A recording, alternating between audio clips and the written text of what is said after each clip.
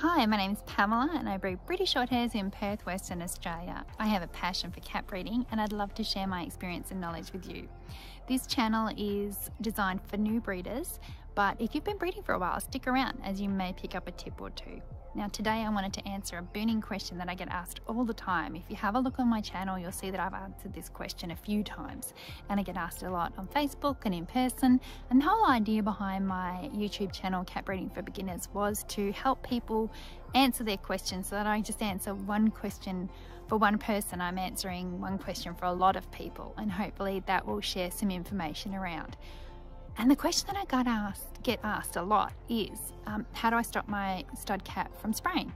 Or how do I stop my stud cat from peeing everywhere? Or how do I deal with the smell of my stud cat? And I think people want me to give them some sort of miracle answer. Another question I get asked as well is, how do I keep my stud cat away from my girl?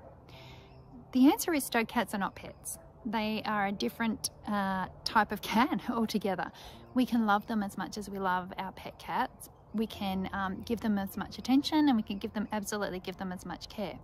But they are not pets. They need to be kept in an entirely different way because of the nature of what they are, which is entire male cats.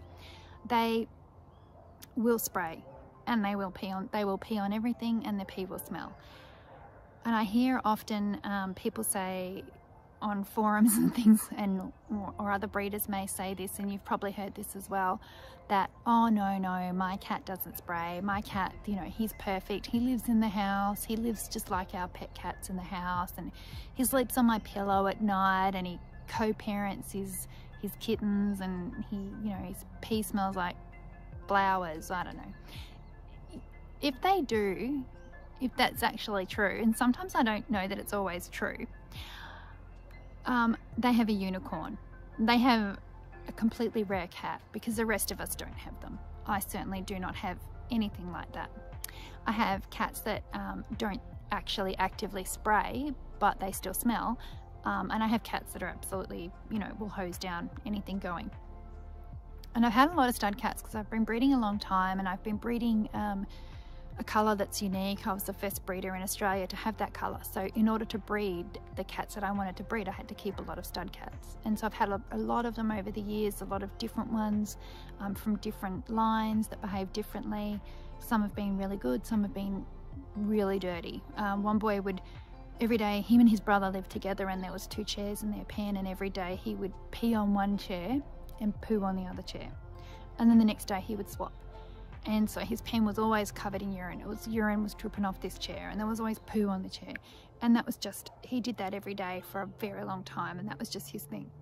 I also remember, I had a young boy that I didn't want to put out into his pen, and I kept him inside, and came home one day, and when I went out that day, everything was fine, and when I came home, he'd peed on the bed, a book that I was reading, the glasses that I was using, a belt that was on the sideboard. He'd peed in the wardrobe in the corner.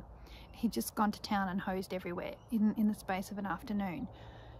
Stud cats will do that. That's just how they are. It's how they're wired. They're telling the female cats, they're saying to the female cats, hello ladies, here I am. And they're telling the boy cats, the other male cats, this is my zone. If you come here, I'm going to fight you. So they want to spread that perfume, as far as they're concerned, as far and wide as possible. And in a house, which is a big open space normally, they're just going to go to town. They've just got to put it about everywhere. So when you have a stud cat, or when you have a stud kitten, when you have a kitten that's going to be a stud cat, you need to be thinking right from the beginning, how am I going to house him? Because housing is the most important thing about having a stud cat. It really, really is. You need to have it ready to go when he's going to need it. Otherwise, you're going to be spending your time juggling, and you're going to be putting him in a situation where he's not going to be happy. You can't keep him in a small cage. You can't keep him in a bathroom. You can't keep him in a place that's stressing him out. If he's spraying a lot, maybe it's because he's being kept, with entire females that he can hear and he can smell, and it's making him want to put his perfume about for them. So you need to think about these kinds of things, and you need to be really ready for them. You can't put something in the water, you can't, give them an injection, you can't train them not to do it. It's just part of their nature. If you are lucky enough to get one that doesn't spray, and I have lots that don't spray, I have some that do, but I've had over the years lots that don't. And this boy behind me here, Ralphie, he doesn't spray. He's a really good boy. And Bobby that's there in the background, he doesn't spray either. But even those two cats, they stink. They really do. In summer when it's really hot, they have to come into the house, and we'll put them in one of the bathrooms with their litter trays, and they'll use the litter tray. They won't spray anywhere. They'll just pee in the litter tray, and our whole house stinks of stud cat smell. And my house isn't small, it's pretty big, and the whole house stinks of it. And it's just part of their makeup. They're having, still having their testicles does something. Don't know the science behind it, but it's something about that makes their pee smell really bad. And there's no way around it. Even if they just use the tray, they're going to be really smelly. So having them in the house is just really not an option for a stud cat. They will also, if they are actually going to spray on things, they'll start to wreck things. So spraying on your couch, spraying on your carpet, getting it into the underlay, into the concrete or the wood floors, or if they spray up against the walls, they'll damage things, because stud pee is very corrosive. It's very damaging as well. So you have to think about that. And really what it comes down to, the answer to the question is, how do I stop my stud cat spraying, or how do I stop him smelling? You don't. It's just really is part of the deal.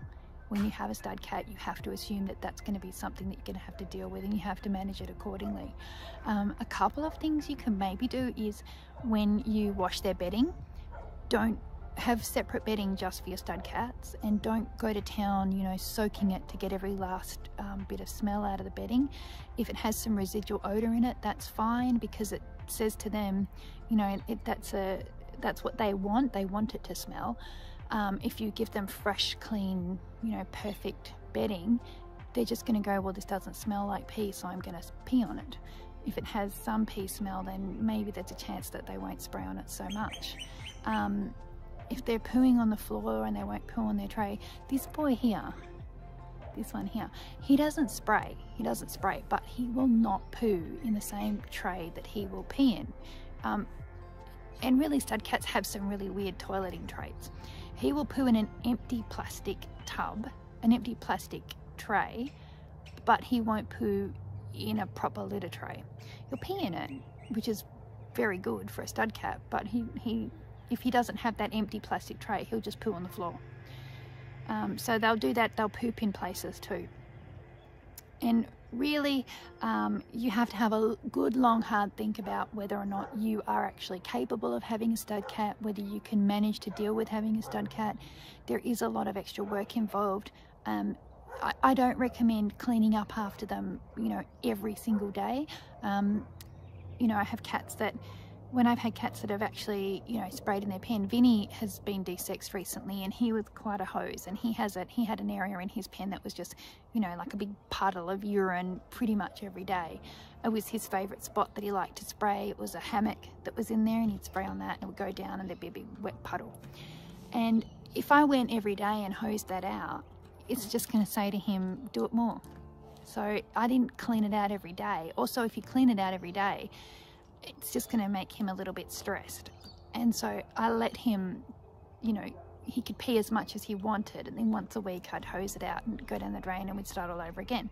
But I wasn't in there scrubbing it with soap or anything like that. That's why my boys are outside in pens like this, because it doesn't matter if there's that residual smell. We're in a semi-rural block. There's no one, either side or behind us who it's going to bother.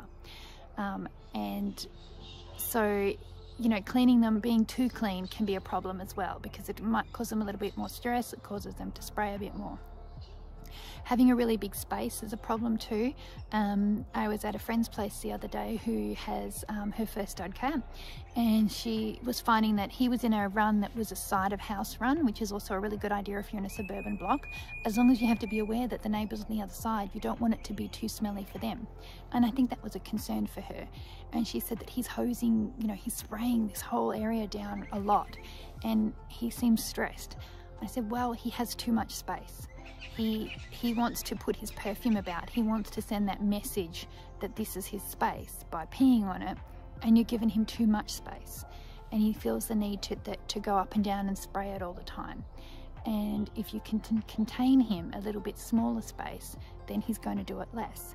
So she sectioned him off into part of it, and also put in some, you know, I said, you know, put in a tub in there that he can sit in that's got bedding in it, and let him just spray in it. And he did, and he's much more comfortable now, and has reduced. He's not spraying that whole area now. He's spraying in the area that he's in, but it's not the whole area. And so having them in a smaller space, I'm not talking about having them in a small space, I'm just saying a smaller space is a good way to actually contain them as well, because they have this natural urge to just pee on everything. So if everything is a big space, that's what they're going to be focused on. So keeping stud cats, it's not for, you know, I don't recommend it right at the beginning. If you can get away with having a few girls and using someone else's stud, that's a great way to get started. When you do decide to keep a stud, especially if you have them as a kitten, really be prepared to be ready to have housing for them and deal with them from the beginning. And don't assume that because you've heard that some other people have these perfect cats that don't smell and don't spray, that yours is going to be like that. Just assume the worst. Assume that you're going to have a really dirty cat who's going to pee on everything and poop on the floor, you know, 3 or 4 times a day. And then when they don't do that, then you'll think you're lucky, because most of them will do that. You know, even like I said, this guy here and his little friend, his little son over there, they're really good cats and really well behaved, and they're actually not that dirty at all, but they are still smelly, and they still, you know, poop where they shouldn't poop. And when you've got a couple of them, it's a lot to deal with. So I hope that answers the question. I hope that I can tell people to come and look at this video and get the answer, so they don't have to keep typing it in for people all the time. Have a really good think before you get a stud cat. Just be really prepared.